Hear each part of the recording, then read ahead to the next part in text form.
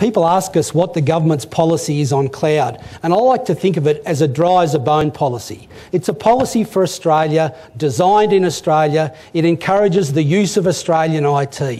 It takes into account that if you go out in the clouds, sometimes you're going to get wet, and you need to take appropriate precautions to do that. But the precautions that you take need to be such that you can take them off if it gets dry. And that's the nature of a dry as a bone policy.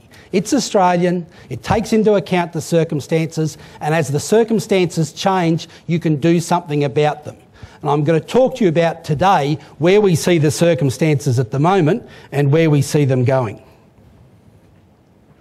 Firstly, you've heard this morning a lot about what clouds are made of.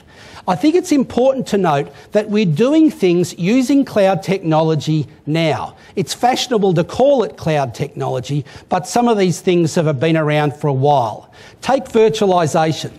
The Australian government's use of virtualisation has improved threefold since 2007-2008. We're running across the government at about three servers per physical server. The Gartner worldwide ratio is about 1.9, so we're ahead of the game in that regard. Now, we're not running 60 servers a core or anything like that at the moment because there are horses for courses, but we are making use of virtualisation now and will continue to do so. Secondly, we're reducing the costs of carriage of data between our data centres. Our coordinated procurement requirements that we've had in place now for just over a year have reduced the cost of carriage with major ISPs from up to 50 to 60 to almost 70% using the same carriers and the same circumstances. When you increase competition and cloud increases competition, you save money. The competition in the desktop hardware space has reduced the amount that the government is paying for PCs from 56% above the Australian average to more than 55% below the Australian average in about 18 months. We're buying desktop PCs at the same price as the US professional market now. And what does that mean? It means that some of those ideas about VDI and things like that that we saw before, we can already consider in a better total cost of ownership means than just rushing to the cloud in order to do things. It doesn't mean that we don't want to use the cloud. It means that these existing technologies can make us smarter about how we buy IT in our own or in other data centres now before we get into the benefits of cloud. Now let's look at what makes it cloudy. These are the principles in the Australian government's cloud strategy, and they're drawn from the NIST principles in the US. It's about elasticity, scalability, pay-as-you-go, and running things across public infrastructure. That's how you get the benefits of the public cloud particularly. Now, the challenge for us is to understand that the cloud isn't the only way to buy IT. As you heard, there's opportunities to use these technologies in our existing data centres. And indeed, we would be silly not to use those technologies in our existing data centres. And that's the move we have towards adjusting these things. It doesn't necessarily have to just be about the cloud. Now, what do we get from clouds? What we get is an ability to do more faster and to do it for longer than we have otherwise achieved. And this is an important arrangement because of the changes that the value-added ability of clouds provide us with. If we use them properly, we can get new business models, we can get to market faster, and we can reduce the costs.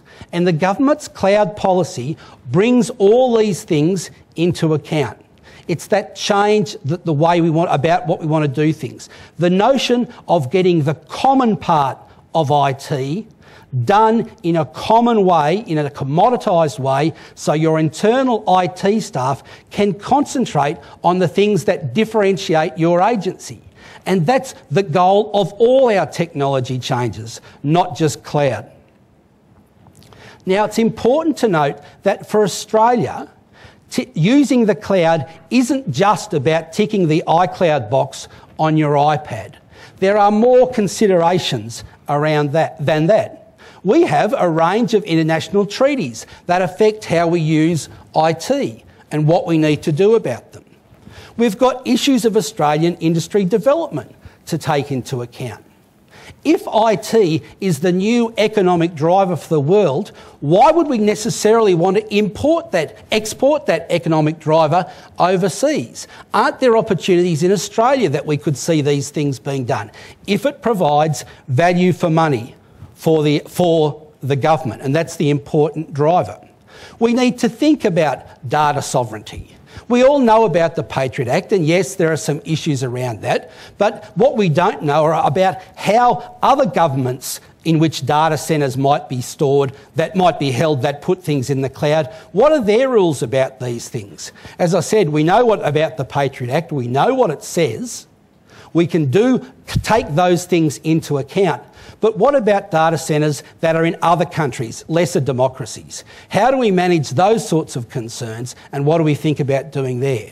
Not to be frightened, but to be aware of what we do with government technology and government data. Now, we know already that some things are ready to move now into the cloud. To give you an example, and this is a page drawn from our cloud strategy, our cloud framework. To give you an example, I look after data.gov.au. The front page, if you like, the entry for data.gov.au is an outsourced data centre by a partner of ours, a private business, running not their data centre but someone else's data centre in Sydney. The back end is in the Amazon cloud. Why is this the case? Because the 1,000-odd data sets that will be in data.gov.au soon are designed specifically to be provided to the public. It makes no sense to lock them up securely where no one can get them.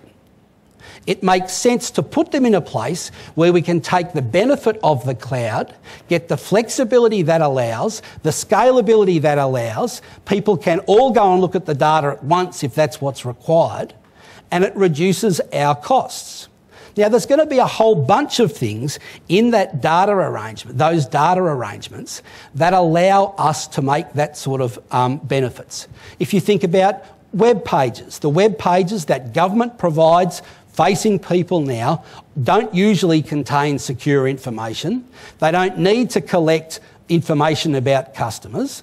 And if they do, it can be through some form of hybrid cloud arrangement where the secure data can be in our secure data centres and the public-facing data can be in the public cloud, wherever that is.